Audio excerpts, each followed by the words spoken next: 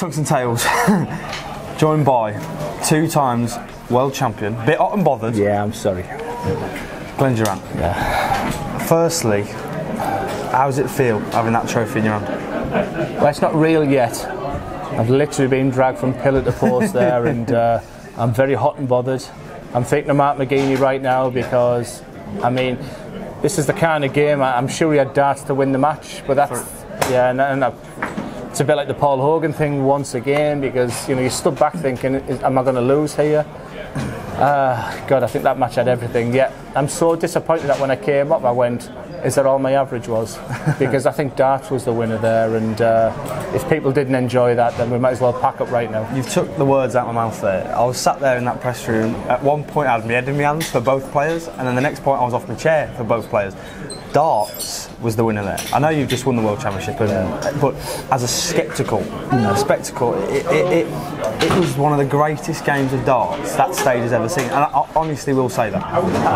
I've been involved with the Martin Adams game, and even at 6 each, 2-0 down, I was looking for reserves. I was looking for something that could get me back into that match, and I couldn't help but think, but I knew why I lost that Martin Adams game. I was never ever going to win that match. I wasn't ready to win that match, and there was somehow after Mark missed that, I was never comfortable. I think the last leg might have been a 14-15 darter. I was snatching and pulling, and I've got a lot of luck on my side right now, and Jim Williams could be sat here, Mark Mcgeeney could be sat here, and but I take away the 100 grand. So that's another thing I was going to say. Let's reflect on the week you've just had. You've beaten your best friend in Jim Williams. Yeah. You've came through a semi-final against Scott Waits. Yeah. And you've just gone in a game where it could have gone either way. It honestly could have. And at some points you showed your strength, and at other points he showed his. And we'll go back to it again. That was a game for the darts fans. That was.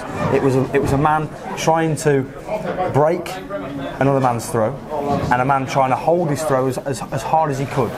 And you could see there. I mean, both of you, whether inside you're having fun or not, there was so much respect.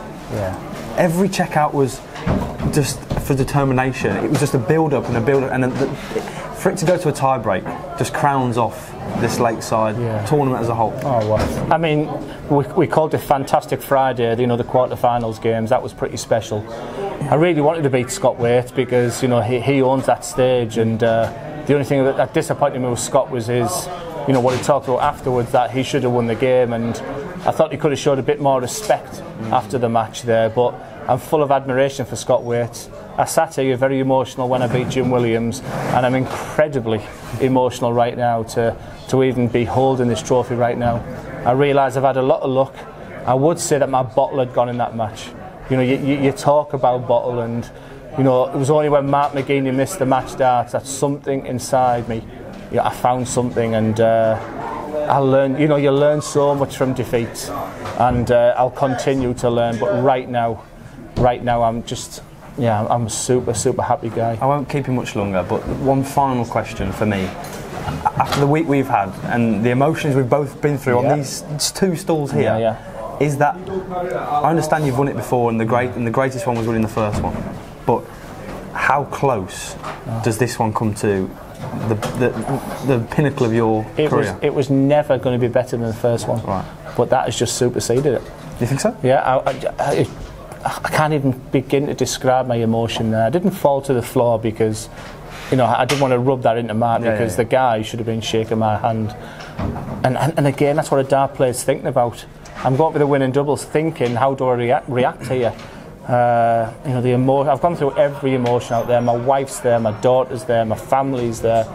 I've gone through every emotion, but in the end, I am holding the silverware, and. God, wow, it's really special, really special. Mate, well done. 2-time world champion, Mr. Glen Durrant. Well done, my friend. Thank you so much. It's been a great week. Thank you. Thank you.